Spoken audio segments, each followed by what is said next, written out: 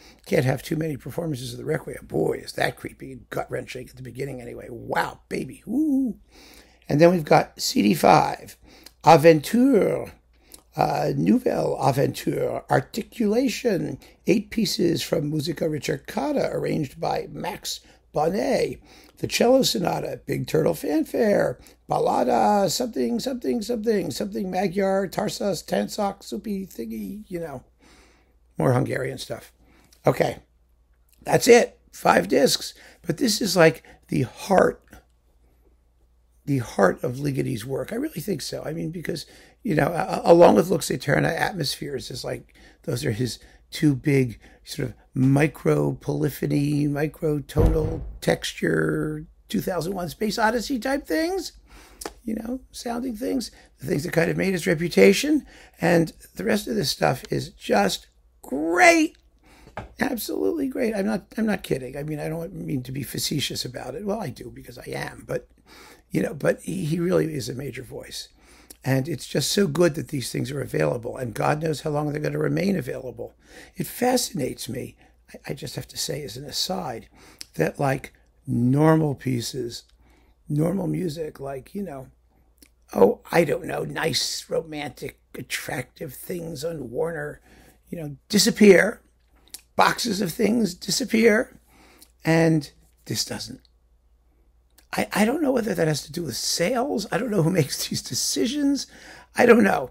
I mean, I find it hard to believe that this is going to sell better than Berlioz, but who knows? Maybe it does. And it's not for me to criticize. I'm not saying one music is better than the other. I just don't understand who makes decisions at major labels. Does anybody? Do we know? I don't know. This is available. That's what matters, and you can get it. So keep on listening, friends. Thanks for joining me. Take care.